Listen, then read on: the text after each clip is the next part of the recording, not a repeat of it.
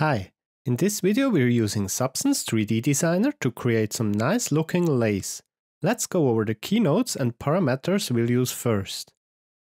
Alveolus is a soft sphere pattern that can alternatively generate hexagon tiles. Is used to switch to sharp-edged hexagon tiles. Interstice width changes interstice size and only works if the gradient-filled cells switch is set to true. The multi-directional warp node is a great node to warp shapes in an interesting way. It distorts your shape in a few set directions based on an intensity input. Warp angle is used to adjust the warp directions. With mode I have control over the blending behavior. Average is more of a soft distortion, max extends, min eats away, and chain easily gives you a really intense distortion.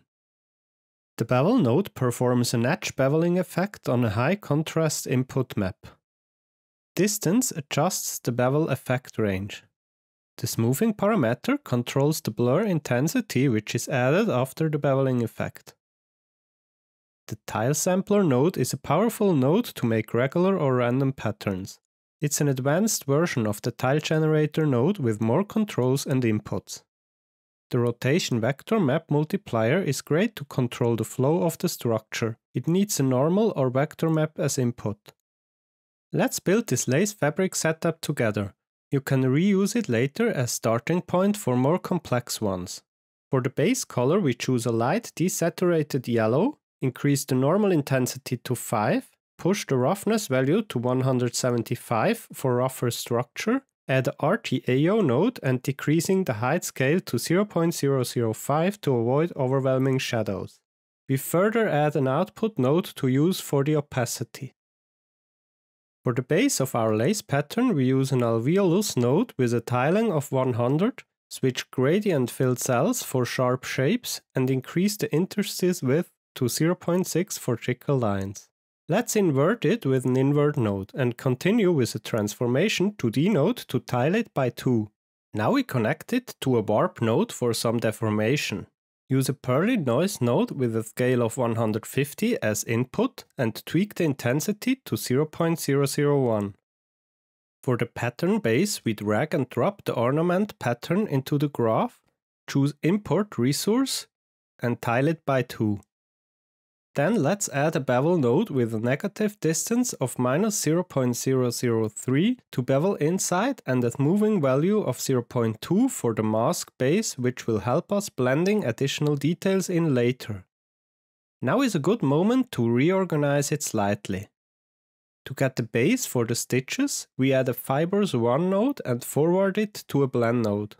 As foreground we use a by 90 degrees rotated gradient linear 2 node and switch the mode to multiply, which helps us to round the sharp borders. Then we connect it to a tile sampler node to splatter the fibers. Use shift and left mouse button to drag and drop it into the pattern input and switch the pattern to pattern input. For rotation and vector map preparation we take the pattern and connect it to the bevel node. Let's tweak the distance to -0.003 and smoothing to 0.75 for a smooth bevel, which helps for the vector rotations later on. We increase the X and Y amount to 800 for more and smaller stitches, reduce the size Y to 0.66 to make the shape thinner and increase the scale to 4. A position random value of 0.2 is nice to randomize it. Now we connect the bevel output to the rotation and vector map inputs. Increase the rotation map multiplier to 0.2 and the vector map multiplier to 0.6 to control the flow based on the pattern shape.